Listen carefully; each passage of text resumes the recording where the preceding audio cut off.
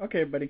I'm gonna do this tutorial because I've had a couple people request it, and well, I don't see any video ones out there. So what I'm gonna do is basically a dimmer module, which is what you can see there, which is running my rack there, and one of the shells up there, which isn't being used right now. I would not recommend using a dimmer switch unless you are going to be keeping an eye on it constantly, because temperature fluctuations in the room will result in temperature fluctuations on the tape. And if the dimmer goes out, then you're going to get full power or no power, one of the two. It's not like a thermostat. So again, it would be something that you only want to use in things that you don't have to be very precise with, such as leopard geckos. They have a wide range that they can go to that's okay if you catch it in time. But what we're going to do here is get some things started, and this is a great way to do something temporarily, maybe for a snake or something like that, if you don't have a thermostat, or if you're waiting on one, or if yours goes out. Whereas myself, I work at home, so I'm never really gone anyway, and I have plenty of time to come in here and check the temperatures on everything and adjust it as needed. And I have to adjust it sometimes 2 or 3 times a day, so just your warning. But for what you'll need is, of course, one of these. I get them at Walmart. They're about 93 cents a piece, something like that. So it's a 6-foot extension cord, and it's got the little 3-plug adapter there, which looks like this, which is one that I cut off of another one for my heat tape. You'll need a single gang box.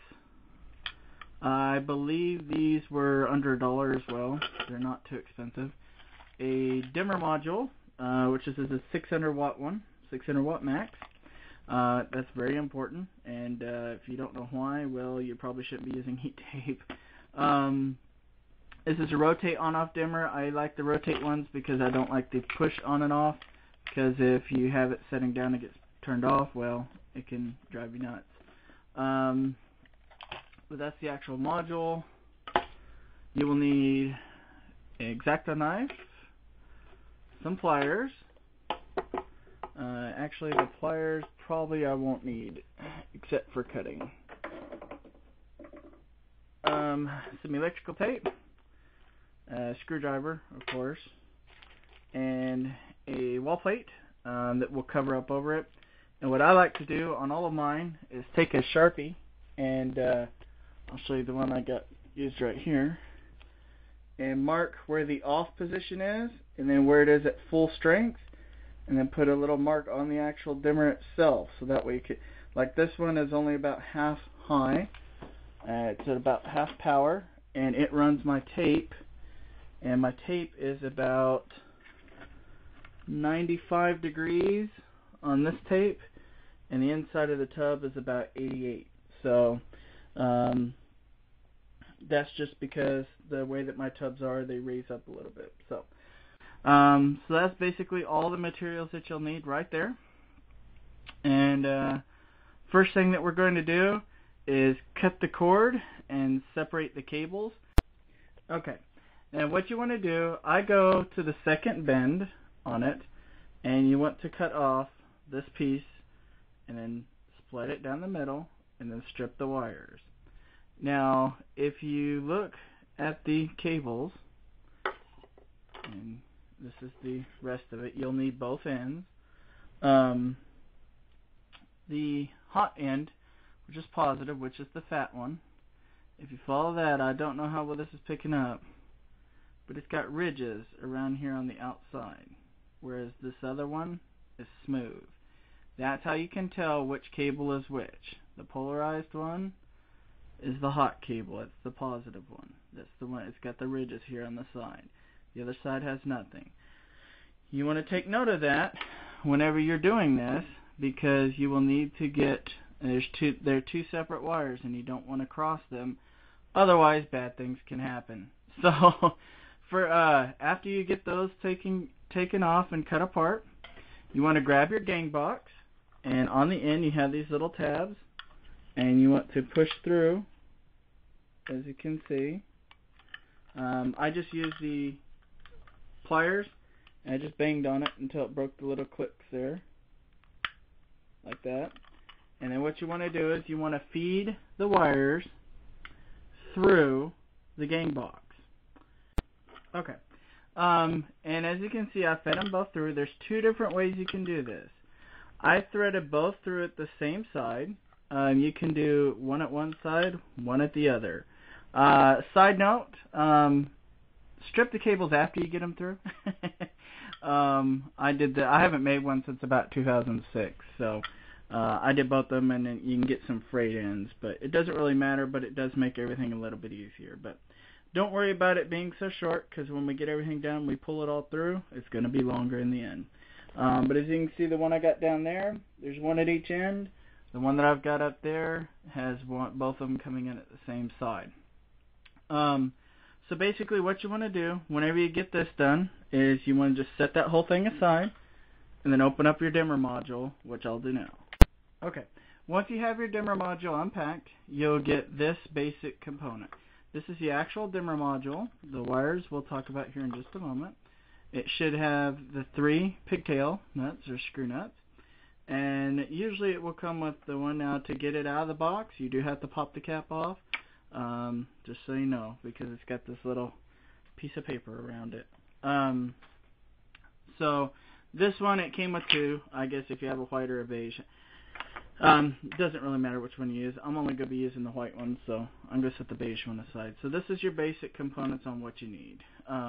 You have the 2 lead-in wires and then your ground wire. Now, if you're doing one that had, like, as you can see, I only have the 2 because they're non-grounded plugs.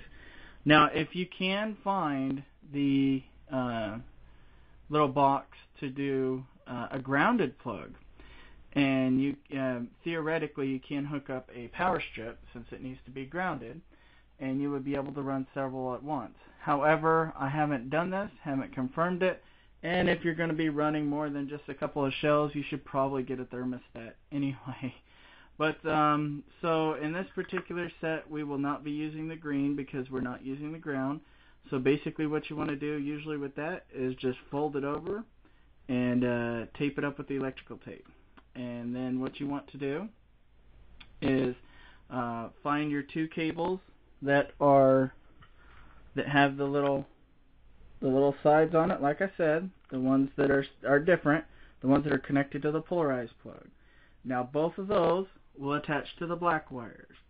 Then your negative ones, which are the flat ones that don't have the little ridge on the outside, you'll put those 2 together and use a nut to put them both together. Okay, and as you can see, I have both of the edges, one from each wire, connected to the blacks, and then the 2 smooth ones from the each side go together. So you have the 2 negatives, and then the positives actually go to the dimmer. And then what I did here was I just taped up the ground since we're not going to be using it. Now, you can use electrical tape inside the wire nuts. I don't like to from time to time because sometimes if it gets hot anywhere, the electrical tape, the glue can go in there and cause some problems. You just want to make sure that you get them in there good enough to where they're not going to pull apart. And most of the new wire nuts now are very good about that. I know the old pigtails used to be really short, like maybe about half of this length, and you can run into some problems. But basically, at this point, it's done. Everything is wired up the way it needs to be. All you'd have to do is just pull the cables through, put this back into here, and use the little screws to screw it into the little plate. And that's what I will be doing at this point. Okay, now that I have the wires pulled back through, as you can see it left quite a tag there, which is good. And I have it mounted into the gang box. Pretty much at this point, you're done.